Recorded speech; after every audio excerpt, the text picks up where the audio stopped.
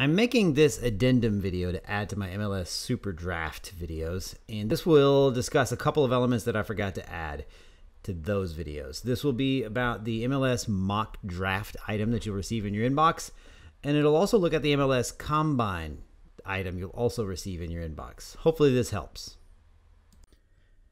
You'll also occasionally get these mock draft notifications, and this is something that's fairly common in journalism in American sports heading into a college draft.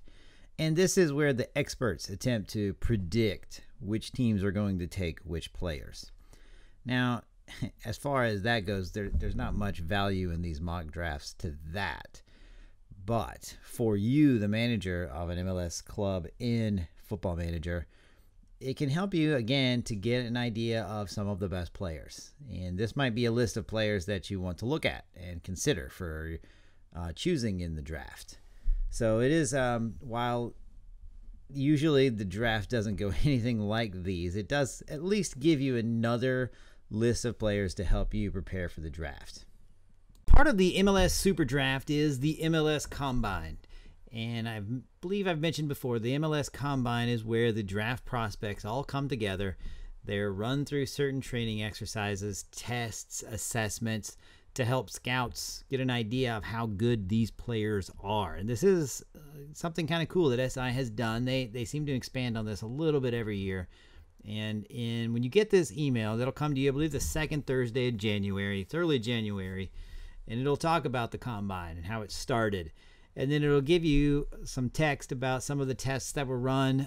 Here you see in the first physical test, which was all about speed, Marcus Dicko-Reynal was the best player overall, with Mike Midgley and Dan Kiff also delivering impressive performances. And then it talks about the different tests, agility tests, jumping tests. And this, obviously, this first email does not go much into tactical abilities, but it does give you an idea of some of the physical qualities of the players that are going to be in the MLS draft. So you can kind of look through the list here and you can see Marcus Dicko-Reynal, who apparently won the speed test. So you can click on him and you can see he really only has a pace of 12, but his 16 acceleration probably means that he is able to quickly get to his top speed to help him win that. Mike Midgley is a little faster, but he also has 16 acceleration.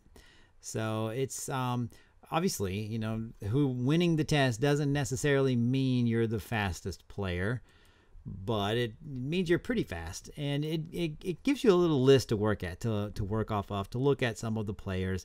Maybe you like to have a really fast winger, try to go over the top with long balls.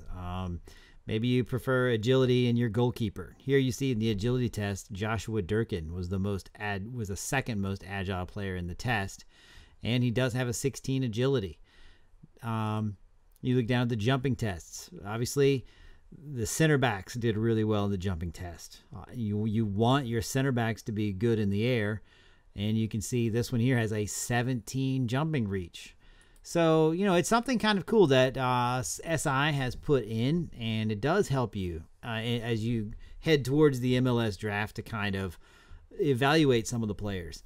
Also, I mentioned also how the MLS Draft Combine works, and it is a competition, and the draft prospects are divided into 4 separate teams.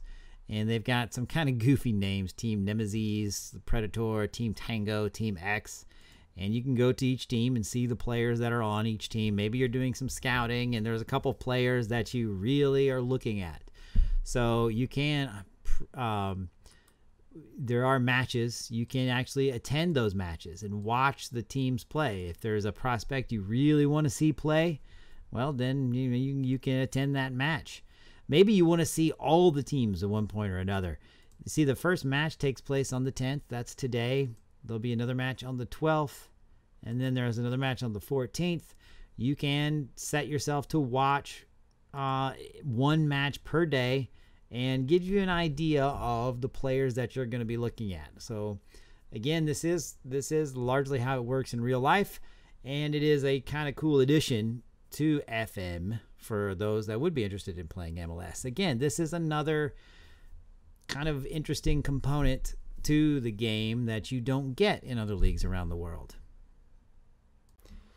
So that wraps up this video. If you have any questions or if I forgot to cover something, post it in the comments.